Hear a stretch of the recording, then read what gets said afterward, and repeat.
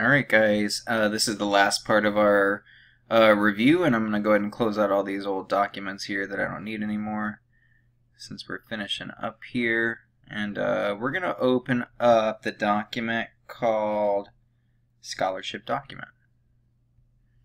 Alright, so right here, it's called Project 7 Scholarship Document, scholarship.doc, and we're going to open this up and download it, as always, so that we can edit it.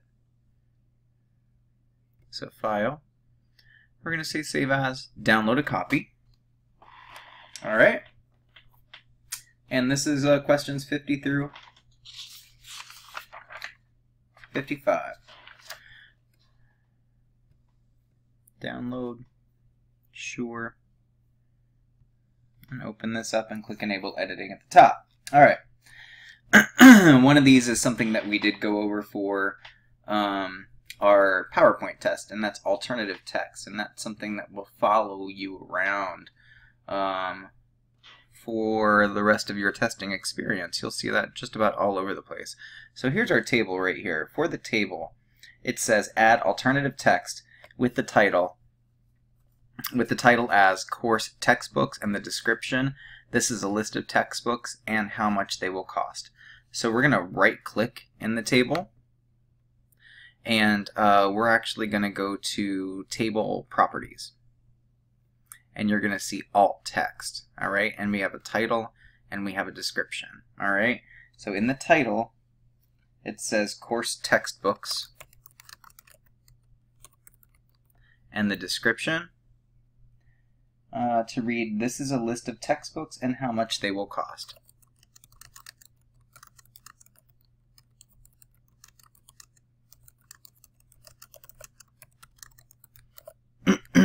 Alright, so just like that. And say OK. Apply the grid table 5, dark accent 2. So in the same table here, we're going to go to Table Tools Design tab, and we're going to see Table Styles. And under the grid group, we're going to say grid table 5, dark accent 2. So table 4, table 5, dark accent 2. Boom. Okay.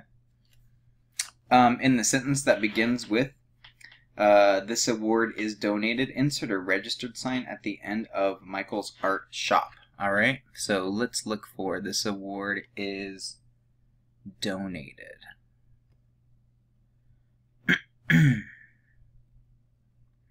And then Michael's Art Shop.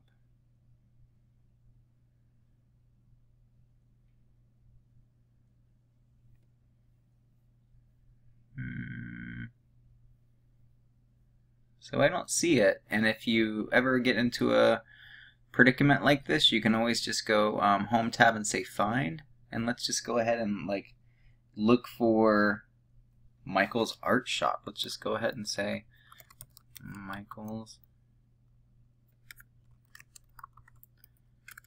Art Shop. This award is donated from Michael's Art Shop. And see, it's like right in the beginning, right in the middle of a paragraph right there.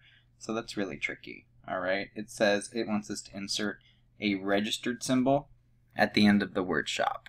Alright, so under the Insert tab, we're going to go to Symbols, and you've seen the registered symbol before.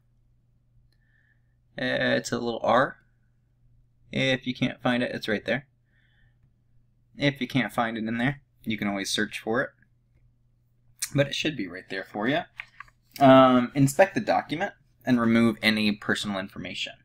And we know this one.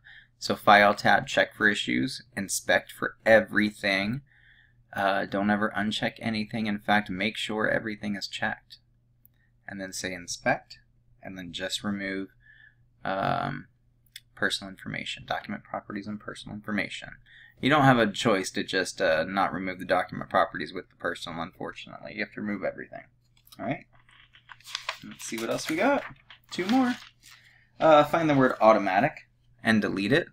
So I don't know where that is, and again, I'm just going to go to the Home tab. I'm going to find the word automatic.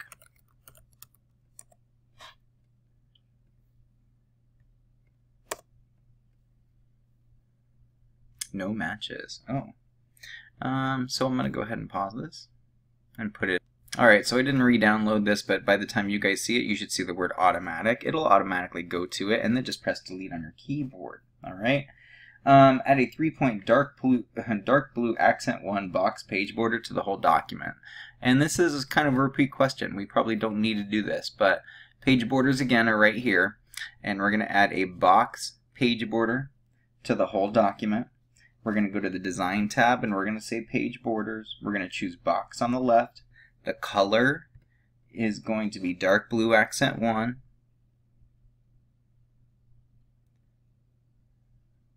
Dark blue text 2. Blue accent 1. I don't see dark blue accent 1. Alright, well that's another fix right there. We'll just use blue accent 1 and 3-point border.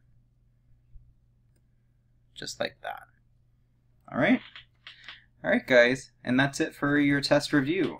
So for the most part, that is your 2019 version of your Microsoft exam. Alright, I hope you guys pass your test. Good luck.